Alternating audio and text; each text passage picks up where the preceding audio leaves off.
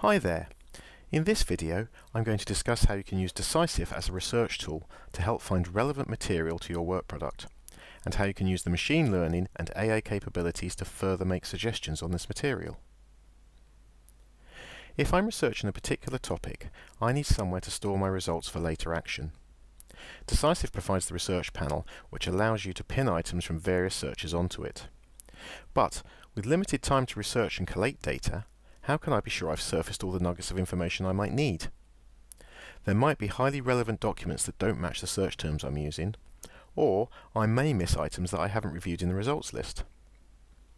Decisiv has an inbuilt personal AI assistant which can suggest additional documents it thinks is relevant based on what you've already added onto the research panel. Here, I've just added results number 3 to my research panel, and then I click on Get Suggestions.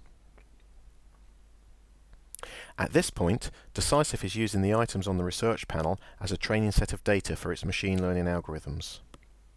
Once it's built the AI model, Decisiv will provide further suggested documents it thinks are close matches.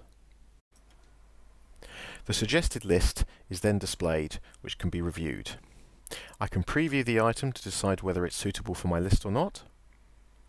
I can then choose to add it onto the research panel or reject it. Rejecting an item then becomes a negative training example for the AI if I rerun the suggestions. Once I'm happy with my list, I can choose to export it or save it into a Decisiv bookmark folder.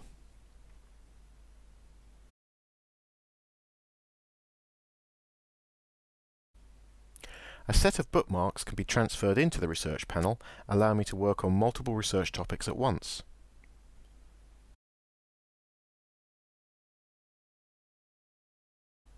Finally, by storing the items in named folders matching a client matter ID, I can view these bookmarks directly on the relevant matter object, allowing Decisiv to be a useful cross-referencing tool. Many thanks for watching.